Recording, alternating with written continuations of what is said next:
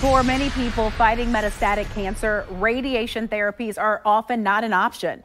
With traditional radiation, each tumor needs to be treated separately. So that means patients have to go back for several sessions. Now, a new technology is expanding options for patients with these types of advanced cancers. Patients with early stage solid tumor cancers like breast cancer, lung cancer, and prostate cancer often have radiation directing energy beams into the body to kill cancer cells.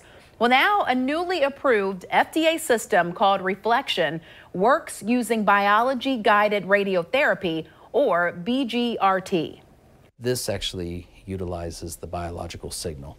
So it's adapting the treatment based upon the actual biology of the tumor, and it's actually using the biology of the tumor to track and account for motion and deliver more conformal treatments.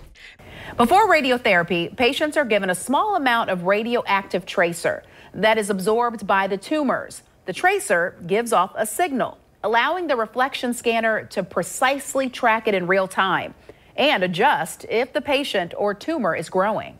It helps with precision. We're able to be more conformal, which means we're able to target the radiation in and around the tumor and spare the normal tissues. But I think the most important aspect is this gives us the first opportunity to really ablate disease in multiple areas of the body in a single treatment session. Working inside and out to fight cancer.